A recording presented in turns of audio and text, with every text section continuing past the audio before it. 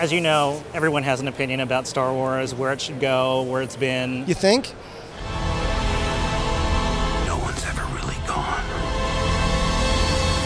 What do you like best about how things ended up for Rey? Well, I felt like at the end I was like, oh, this is strange because it sort of feels like a finish, but then we have another film to do, and then JJ figured out a way to take the story in such a different direction. Somebody said to me that they saw the film and they said I was like the teenager in Episode 7, and in Rise of Skywalker it's like Daisy 2.0 or something, and I was like, that's nice. To just feel like I progressed, that's a big one.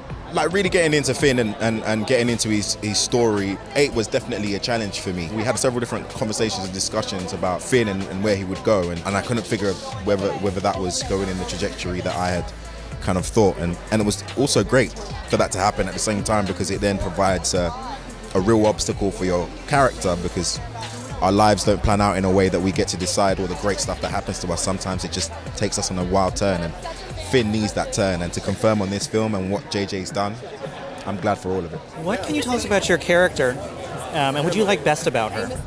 I like best about her that she is fearless, and she's fierce, and she's ready for a fight. But that doesn't mean that she's like hardened or anything like that, but she knows what's right and wrong, and she's willing to support that.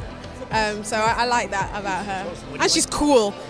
Just on a basic level, she's just really cool. So I think I was really excited about where it ended last time, and I'm really excited about where we pick up.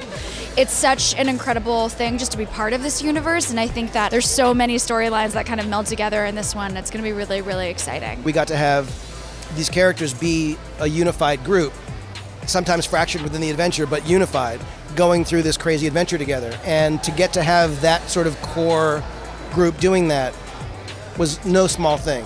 When you see The Rise of Skywalker, you'll see somebody did a magic trick. You almost won't be aware of some of the things that happened before.